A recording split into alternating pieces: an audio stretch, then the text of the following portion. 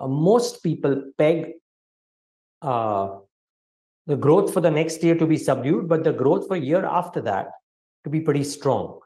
Now, with an assumption that earnings growth will follow the same pattern, and we have a relatively stronger growth after the 950,000 rupees EPS, whatever it comes out to be in the next year. If we have a strong earnings growth, let's assume that's the assumption of the hypothesis.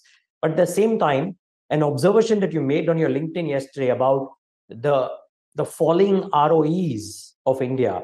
Now, Indian valuation multiples have also in part held up relative to the rest of the world and rest of the EM and the Asian Pac because of the superior ROE profile. If that is into question mark, could we have a case of higher earnings growth? Yes, but lower multiples, and therefore might kind of negate the absolute upside that might come into markets, equity markets, even if there was earnings growth.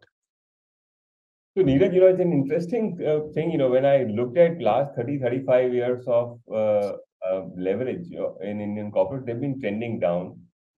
Of course, for the reasons that, every decade, it basically, especially after 1990, because of increased macroeconomic volatility, it flushed out high levered players. And to that extent, of course, the consensus today is leverage is bad.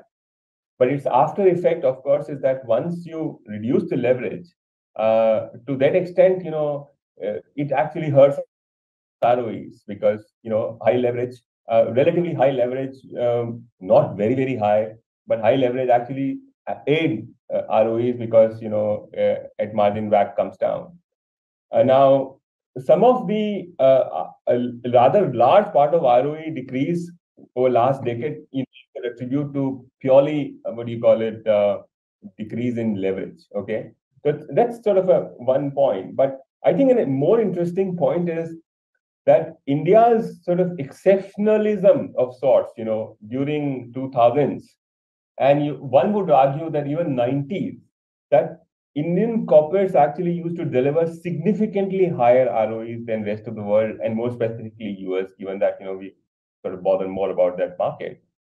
During 2003, 7, these boom years, which we all fondly remember and wanted to come back ever and ever again, India's ROEs were about 10% higher than US. Okay, that number has converged actually to a certain extent that after 2017, 18, US ROEs were actually higher. So, in some sense, one strategist and a fund manager has to sort of look back and think that is it so that, the past exceptional high ROEs of Indian were to do with something unique to India then, which is low competition, high leverage, and whatever regulatory setup that we had then, and market wasn't open to the international competition and so on and so forth. And if that has changed for good now, as far as we are concerned as consumers, it's likely that Indian ROEs sort of are going to be settling at 14, 15%. So does that have an impact on multiples? So, which actually, when you put a simple ERP calculations, equity risk premium calculations at 14, 15, or rather at 16% of ROE and 30% dividend distribution growing to 40% in next 10 years.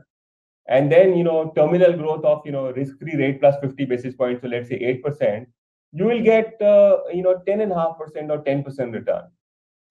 So this whole thing that somehow you would be able to extract 15-18% from Indian equities, very difficult, unless there's something exceptional begins to happen in terms of India's growth acceleration, oil cools off dramatically, and people shut down to China and India pivots to West completely. All of that is possible, but as and when it happens, we will see. Right now, doesn't look like.